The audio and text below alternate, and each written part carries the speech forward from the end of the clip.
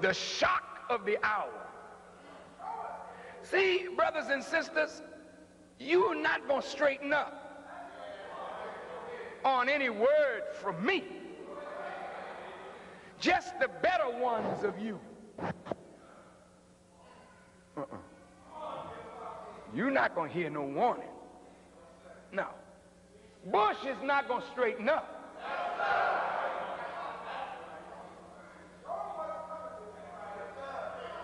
Deng Xiaoping is not going to straighten up.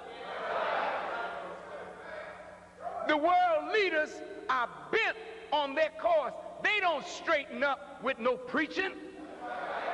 The shock of the hour has to be so powerful that it casts terror into the heart.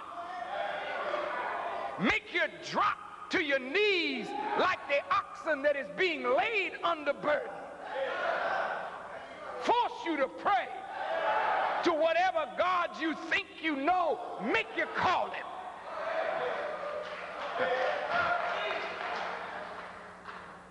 And among men is he who disputes about Allah without knowledge.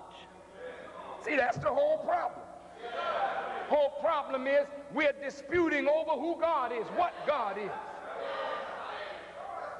So God has to make you know who he is by making such a shock in the hour that you know whoever produced the shock has to be the God. Stop you in your rebellion. Stop you in your wild career. Stop you in your foolishness. Stop you in your filth and indecency and debauchery. Stop you in your drug addiction and your AIDS addiction. Stop you in your wildness. The shock gets so great you can't function. It's like that earthquake that hit California the other day.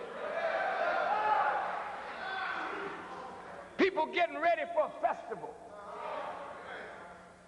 But when the earth starts shaking, you can't think about festival. The musician can't crank up his music. The dancers can't dance. The marchers can't march. The whores can't hoe. The pimps can't pimp. The hustlers can't hustle. The dope dealers can't deal no dope.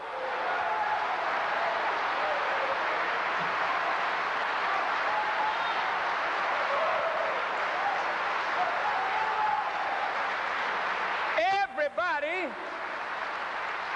comes in contact with their weakness. They come in contact with their inability to deal effectively with the hour. That's what an earthquake will do. It humbles you right away. Immediately you say, oh God. And by whatever name you call him, you learn it real quick.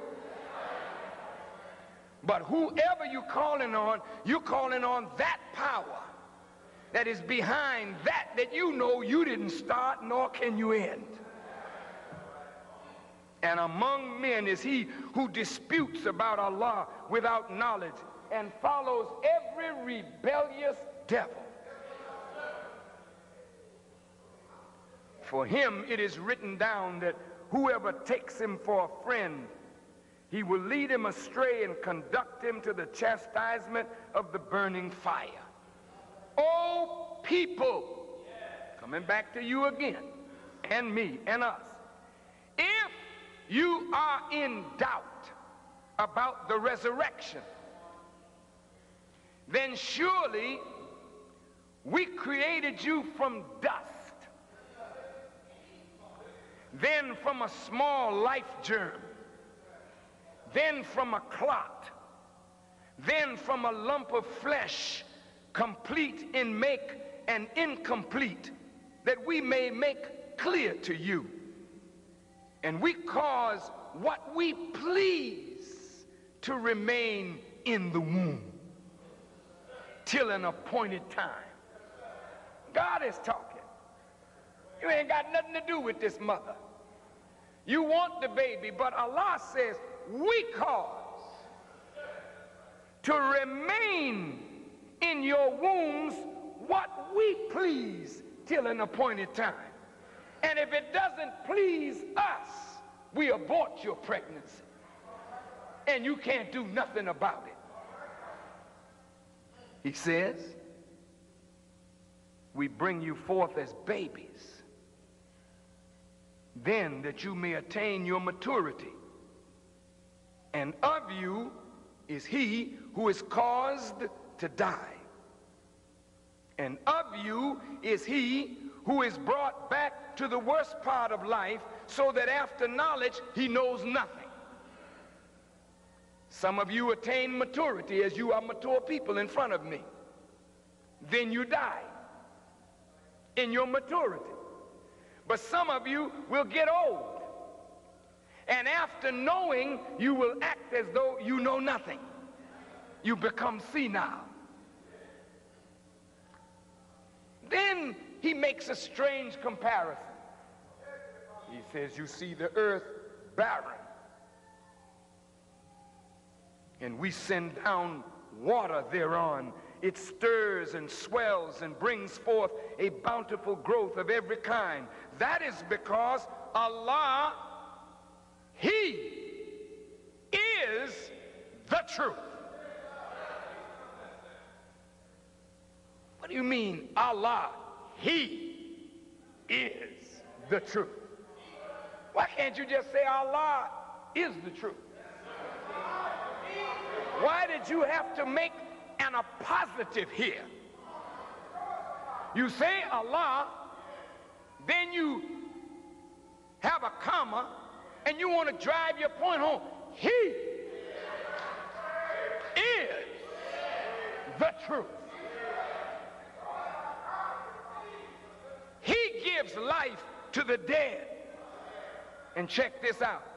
He is possessor of power over all things, and the hour is coming. There is no doubt about it, and Allah will raise up those who are in the graves. I know what you're thinking. I know what you're thinking. You're thinking all these cemeteries are going to just open up and people going to, no, brother, no, no, sister, no, no. Well, I thought I was going to see my mama again. No, no, sweetheart. No, no, no, no. No.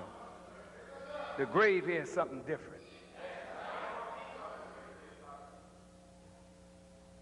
The shock of the hour is for people who are living. The dead can't feel the shock. The pregnant woman that's going to lay down her burden, there's no pregnant woman in the grave that's going to throw the baby up out of 6 feet. There's nobody dead going to be moving like they're drunk because they are still and frozen in death. So it's not talking about the dead in those kind of graves. The hour is coming. There is no doubt about it. And Allah will raise up those who are in the graves. And among men is he who disputes about Allah without knowledge. It comes right back to that theme. And without guidance. And without an illuminating book. Turning away haughtily to lead men astray from the way of Allah. For him is disgrace in this world, and on the day of resurrection we shall make him taste the punishment of burning. This is for that which thy 2 hands have sent before, and Allah is not in the least unjust to his servants.